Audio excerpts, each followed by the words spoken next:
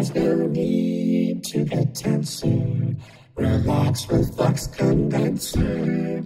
Subscribe, baby, subscribe.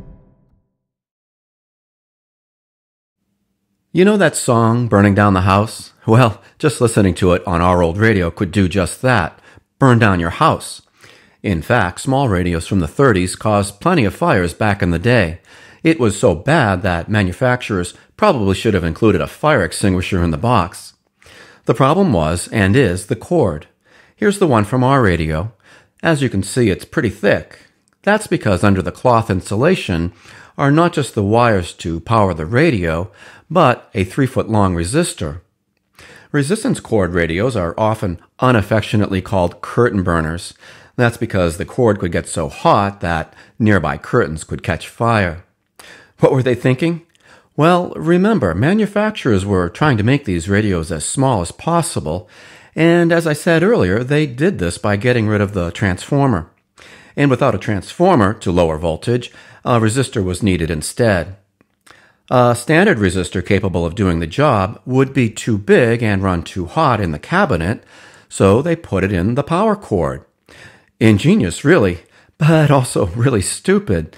Resistance cords need to be cut out and replaced, but with what? If I used a modern resistor, I'd still have the problems they had 80 years ago. I do have something they didn't have 80 years ago, though, and that's the tiny silicon diode I showed you in the last section.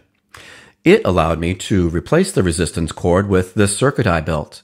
A diode to drop voltage from 120 to 85 volts, and a resistor to drop voltage further to 75 volts, exactly as the resistance cord did, to provide just the right voltage for the tube filaments.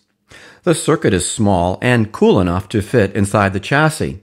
To do that, I drilled a small hole and mounted it with a screw. Here's the circuit installed and ready to go. As I said during the segment on safety, all American 5 radios were fairly dangerous even when brand new. We fixed the resistance cord problem, but we still need to address the hot chassis. To understand what we mean by a hot chassis, it'll be helpful if we first learn about the hot, neutral, and ground circuits in your home's wiring. We'll do that in our next video.